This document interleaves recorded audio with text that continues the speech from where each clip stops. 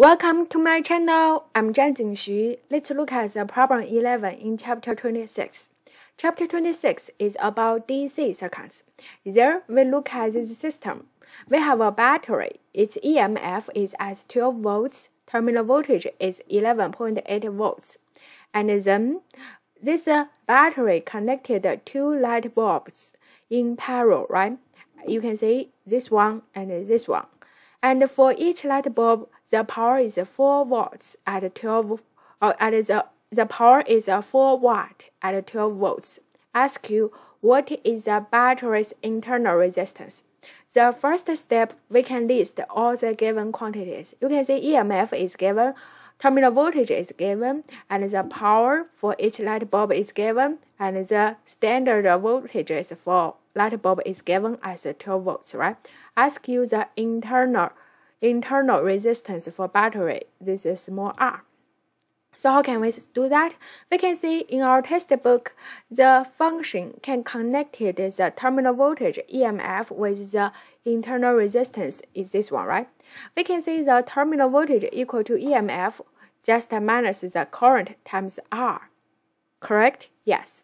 And you can see the VAB, this terminal voltage is given, the epsilon is given. We need to find R, but there we don't know the current, right? We don't know the current.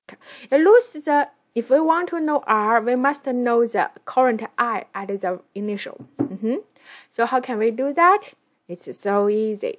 We can see in this circuit, we know the terminal voltage is AB, and then it connected with two light bulbs in parallel, right?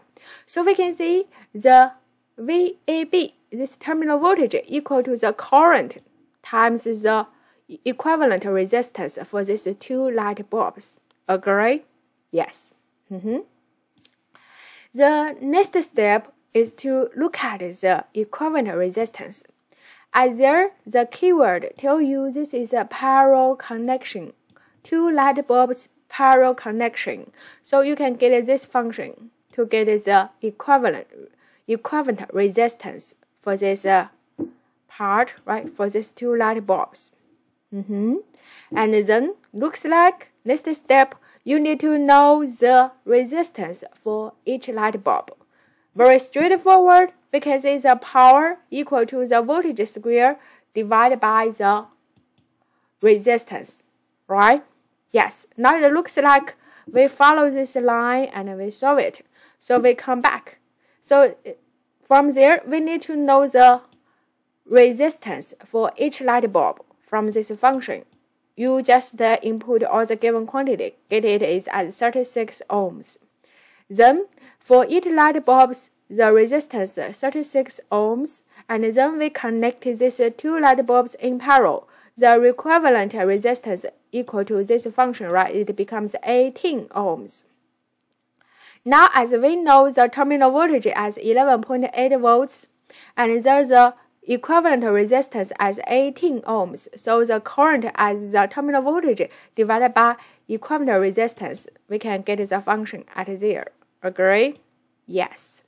Now you can see we can input the current I in this function, the initial function, and then we get the function for R, internal resistance.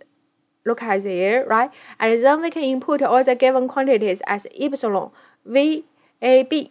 This is terminal voltages, and R, get the final answer there. Thank you.